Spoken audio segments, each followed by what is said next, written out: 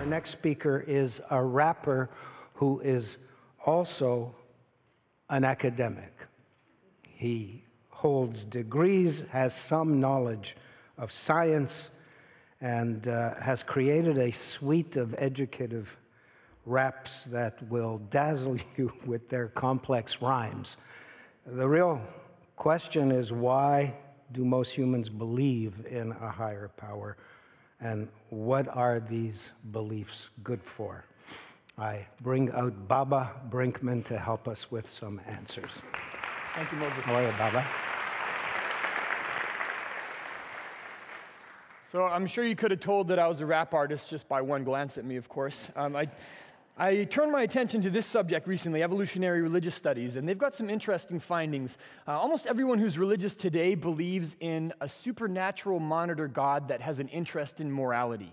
God will punish or reward you after you die, and that also applies to the concept of karma. So most people who are religious in some sense believe that, but what they found that was interesting is that most hunter-gatherer societies don't believe that. Hunter-gatherer gods are mostly amoral. They want you to sacrifice to them. There's rituals, there's rules, but if you hurt someone else, that's between y'all. Work it out. The gods don't get involved in morality, and they're local gods. They're not the gods of the universe. They're the gods of the tribe. The next tribe's got their own gods. So how do you work out this puzzle about contemporary religions being different from what we assume are similar to ancestral religions? Well, they think it was cultural group selection. Groups came into conflict with each other. At first, they had very random kinds of beliefs. It didn't matter what you believed, as long as everybody in the tribe believed the same thing. But then a certain kind of belief gained an edge. It was the belief that you are being watched. When you are alone, you will not get away with bad behavior. Most religions today have that belief, and it's probably because it was adaptive. It incentivized cooperation, right? And if that's really the reason that most people today believe in supernatural monitors, but people prior to 10,000 years ago never did, that would make a prediction that we can use to test this theory. Religious people today should be deeply mistrusting of atheists, such as Richard, and such as myself, and many others. Mistrusting. They shouldn't think that atheists are weird or creepy or gross. They should think that they're untrustworthy. So how can we test this? We can test it with conjunction errors. There's ingenious psychology experiments that can get at the basis of our emotional responses to different kinds of people. So we'll start with a different one. We'll leave mistrust aside, and let's start with sexism. So this is Sean. Sean is, of course, a sexist bastard.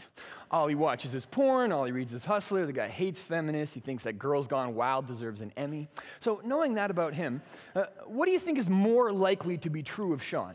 A, he's a construction worker, or B, he's a construction worker who listens to rap music. Now, one of those two options must be more probable than the other, and I want to put it to a vote. All right? You don't know much about the guy, but you can guess. So put your hand up if you think A is right. He's a construction worker.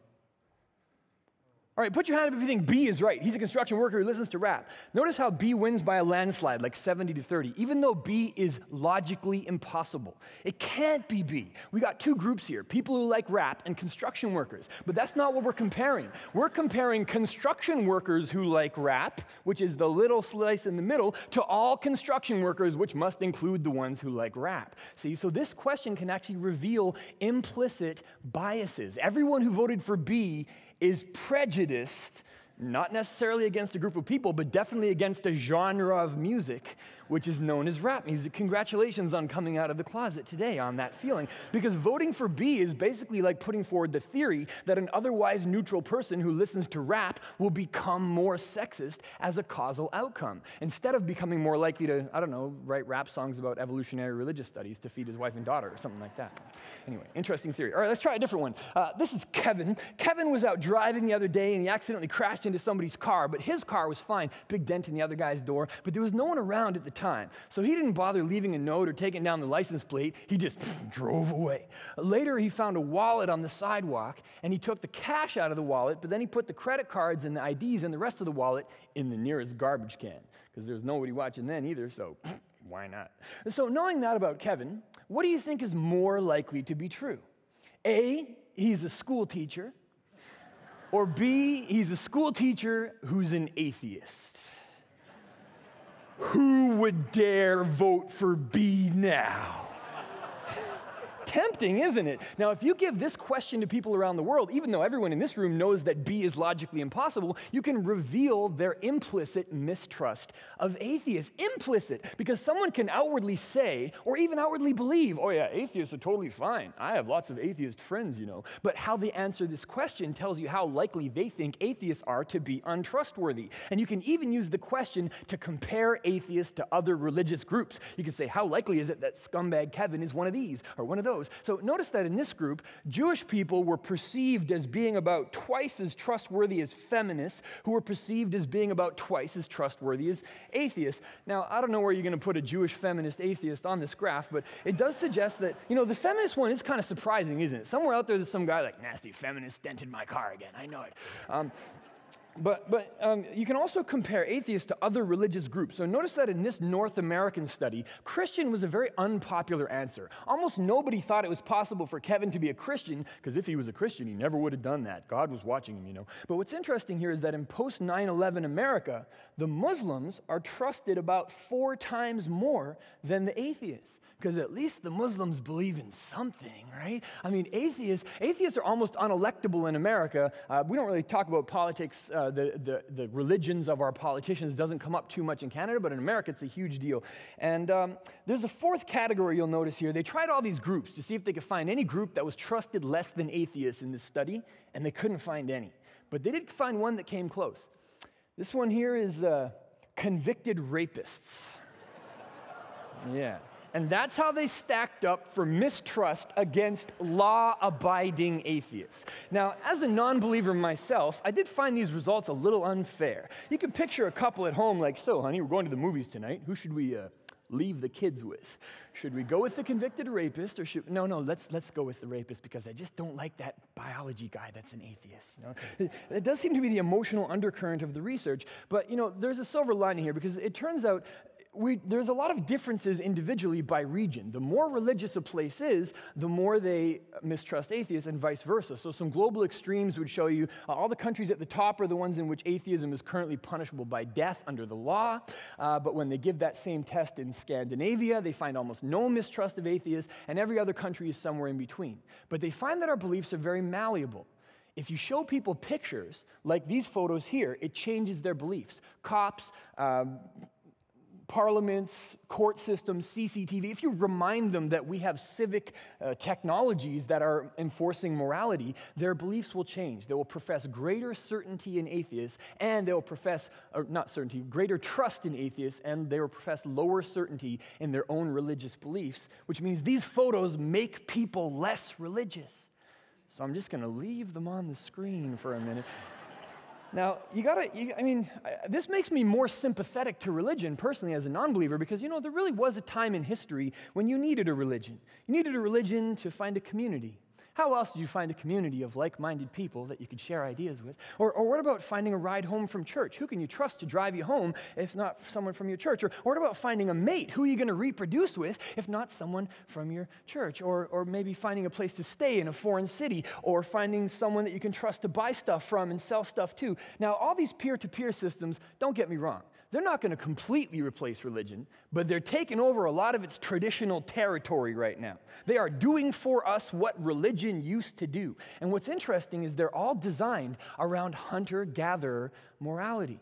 Recall, hunter-gatherers didn't believe in a supernatural monitor God, nor did they have kings or chiefs or cops enforcing state-based laws on them.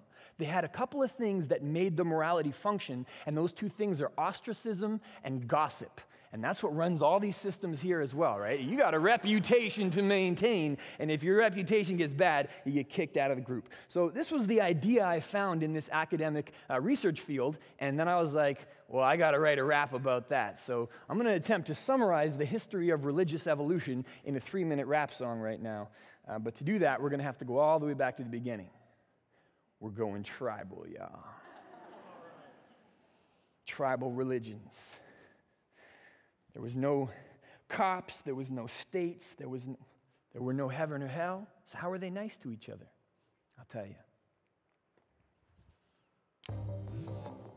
It's not going to be hard to go tribal, because your ancestors were all hunter-gatherers. Everyone in this room, go back far enough, it was just spears and caves and campfires.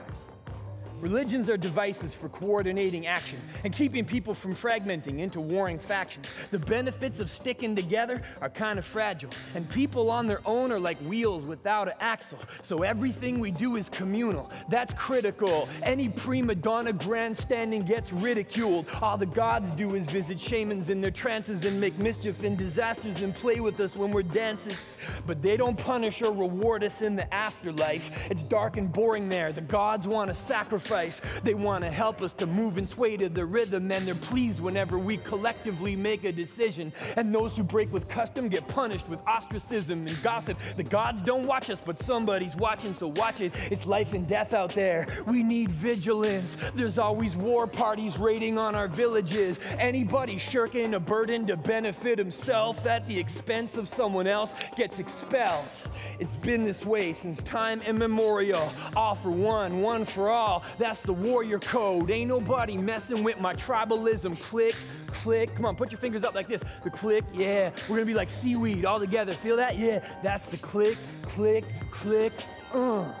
See, everything we do is communal. Now, religions are devices for coordinating action and keeping people from fragmenting into warring factions. The benefits of sticking together are kind of fragile, and people on their own are like wheels without an axle. But lately we've been planting some barley and tending cattle. Now we got a stockpile and a standing army for battle. But now it seems like half the people like me are anonymous. The honor system is breaking down. There's something wrong with us. 10,000 people in a city-state metropolis. Now we've got a sky god looking down, watching us. Supernatural monitors keep the people in line. They don't only see your actions, they can see into your mind. And after you die, the gods will judge you and face you and either raise you into their presence or curse you and disgrace you and punish you in this life too with ill fortune. Cause nothing gets them shaken like the fear of hell scorching. Cause ain't nobody messing with my true believer. Click, put them up. Click, click, click, click. See, the rest of us are counting on you to act right, so don't be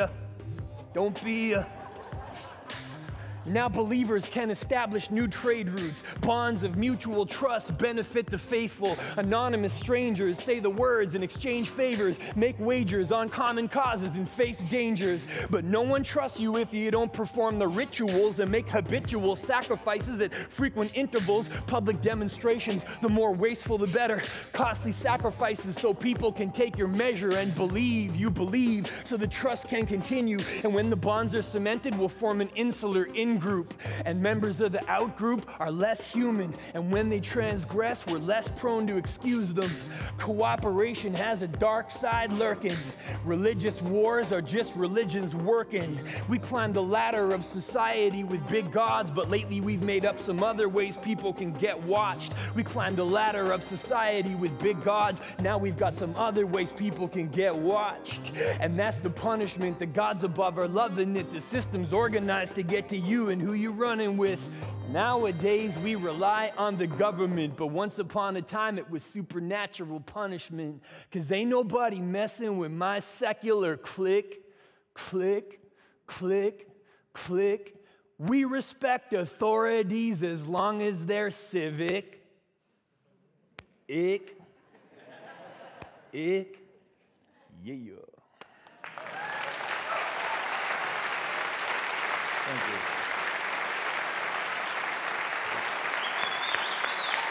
Holy cow. Thank you. Bravo. In the dead of night, preparing for this, I remembered, though I feel a little shy now, but I remember I once did a rap. Will you share it with us now? Would you care to see it? Absolutely, yes.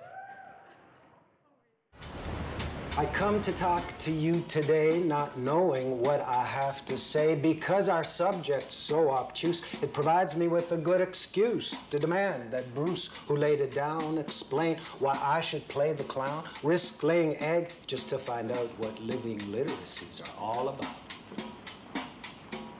So it's time to start. Ready, aim, fire. The academics are here, so is the choir. My purpose is to explicate. Multimedia today makes man literate. Avoid confusion, there's no illusion. Remember process, not conclusion. Step right up, place your bets. Pictures everybody gets. But illiteracy comes from printed words, just like birdshit comes from birds. Academics and the high arts too have turned their backs on me and you. Instant consensus instantly changed. Remember, television is not a problem to be managed, but an instrument to be played. Whoa.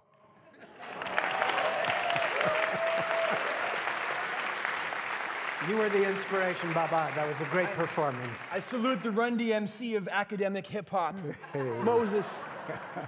Let's document it.